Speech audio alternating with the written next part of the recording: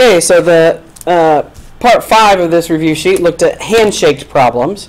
And handshake problems are a really basic counting type of problem where you're trying to count either the number of handshakes that would occur amidst one group or if you combine two groups together and people only shook hands across with people that are not in their group.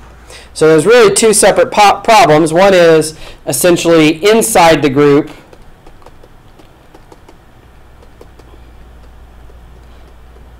and the other is outside the group.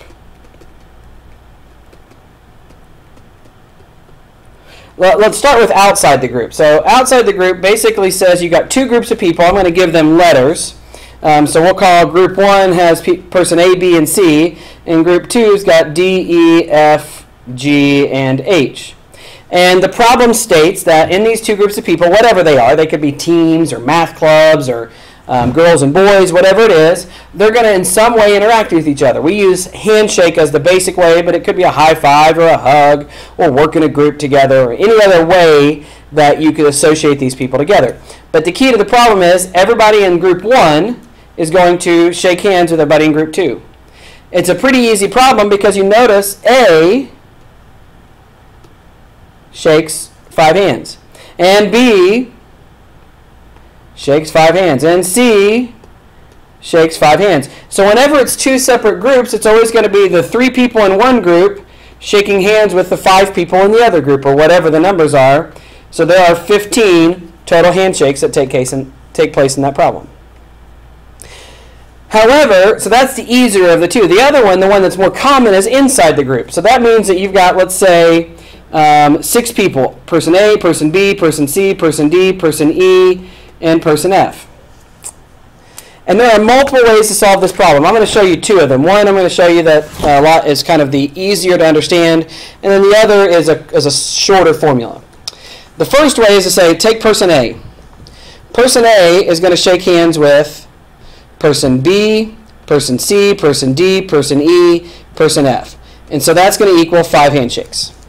So person A is going to shake hands with 5 people. Now person B, as we're counting, well, person B's already shook hands with person A, so they only have person C, D, E, and F to shake hands with, which is 4 people. And then continuing this process, C already shook hands with A and B, is going to shake hands with D, E, and F. And hopefully by now you're seeing the pattern. Person D would shake hands with E and F, which is 2 handshakes, and E would just shake hands with person F, which is 1 handshake. F has already now shook hands with everybody, so we're done. So you just do 5 plus 4 plus 3 plus 2 plus 1, which turns out to be 15 handshakes. And so that answer is 15 as well. So you got 6 people inside the group. How many ways can they shake hands with each other? The answer is 15. The way I like it better is to think about it this way. Person A does shake hands with 5 people, but so does technically person B. But if you count person B's, all 5 of the people it shakes with, that includes the person A. And so what ends up happening is you're counting twice every single handshake. So if you've got 6 people that shake hands that are going to each shake hands with 5 other people, but that's counted everyone twice, you just do 6 times 5 divided by 2, which is also 15. The way you do a formula is n is the number of people times n minus 1 over 2, and that always works for getting your answer. So either way is fine. So let's look at our problems. 13. There are 9 players on a basketball team. After practice, each player shakes hands with every other player exactly once. How many different handshakes occurred? Again, you could take the first person and say, well, they shake hands with 8 people, the next 7, ... down to 1 person. And you could add those together, and that would give you the answer.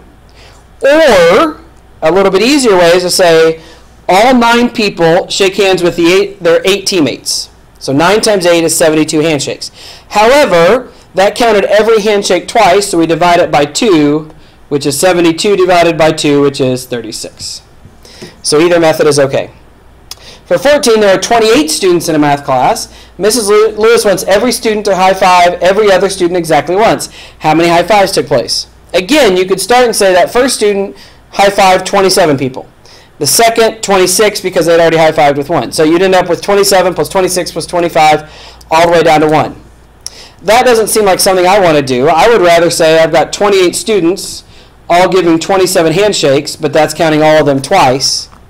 And so you just do 28 times 27 over 2. I'm going to do some cancellation. So it turns out to just be 27 times 14, which turns out to be 378. So this problem, there turned out to be 378 high fives that took place in that classroom. That would be a very, very loud class session if that many people were giving each other high fives. Okay, and then 15, the last one of this type, 14 girls and 11 boys in a class. Mrs. O'Keefe has each girl shake hands with each boy exactly once. How many handshakes took place? Well, that's the easier one because the girls aren't shaking hands among themselves. So all 14 girls just shake hands with all 11 boys. And so that just turns out to be 154. So that one is just 14 times 11. It is very helpful if you can spend some time trying to make sure you understand the difference between 13 and 14 and then number 15, because they are completely different types of problems.